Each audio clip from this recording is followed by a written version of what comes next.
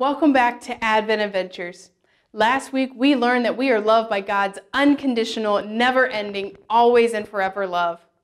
This week, our topic is joy. And joy can be expressed in so many ways. But my favorite way to express joy is by singing. So join me in singing Joy to the World.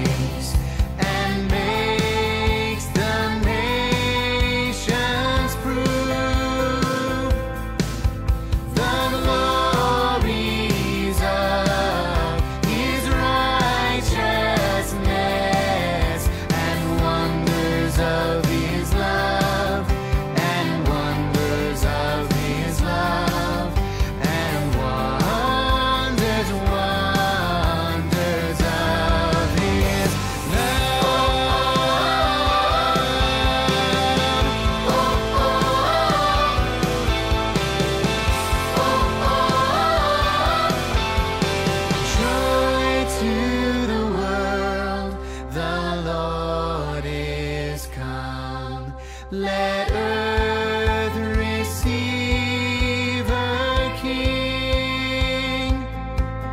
Let every heart prepare him room. And heaven and nature sing. And heaven and nature sing.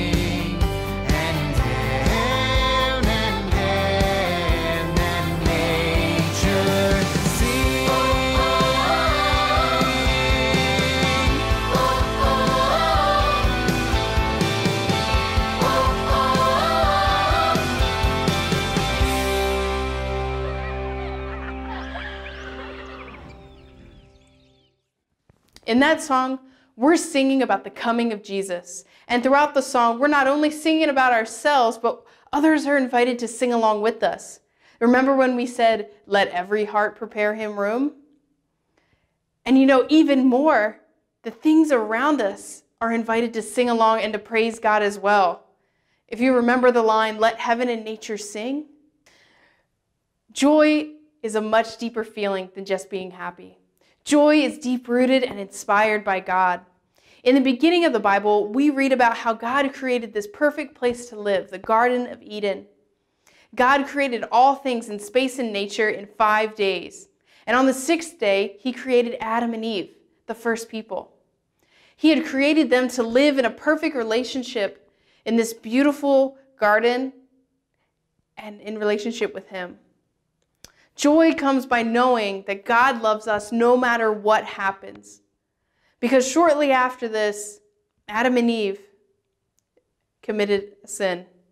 And when sin entered the world, after they disobeyed God, joy was lost. Those feelings became hard to find because now feelings like death and sadness had entered the world. God's creation was no longer perfect. As we have learned before in Advent Adventures, God desires to be in a relationship with us. He didn't just give up on us and leave us, but he had a plan to restore joy that was lost. Joy was returned through the birth of his son, Jesus. Because Jesus was born, the true meaning of joy was restored. And joy, remember, comes by knowing that God loves us no matter what happens. Hallelujah. Turn to someone next to you and say, hallelujah. Now there's a second meaning to joy that goes hand in hand with the first, and that's the action. The joy that we have from God not only makes us feel good, but it compels us to share God's goodness with others. And that's exactly what we're going to do this week. So take a look into your activity pack and pull out the bag for week 3. In that bag, you'll find greeting cards and envelopes. The envelopes have already been addressed and stamped. And what we are encouraging you to do this week is to take some time with your family, fill out that card, and drop it in the mail. The people that will be receiving these cards are people within our Trinity community who need a little bit of joy, especially in this season. They are people who are not able to get out much, and they've either had or they're currently going through an illness, or someone that they've loved has died this year. I hope that you'll take time and spread that joy with that person. The best thing about God's joy and all of God's gifts is it doesn't matter whether we know another person or not. We can share them freely anyway. Friends, it's been wonderful exploring Christ's joy with you this week in Advent Adventures. I look forward to seeing you next week. Bye.